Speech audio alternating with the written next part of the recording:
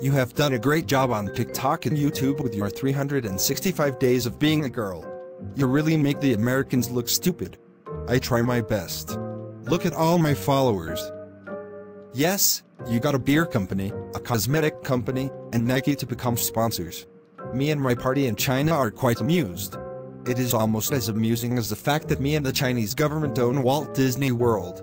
Well, I really think that I have made American women look stupid. Look at me, being the spokesperson for Tampax tampons. Yes, these stupid Americans are playing right into our hands. First we go after their economy and then we go after their moral values. Who needs a physical invasion? Well, as long as I keep getting paid, I will keep doing what I am doing. So what's next on the agenda? Well, I was thinking of becoming Woman of the Year or maybe a Nobel Peace Prize. Yes, that would be very funny. You go for it.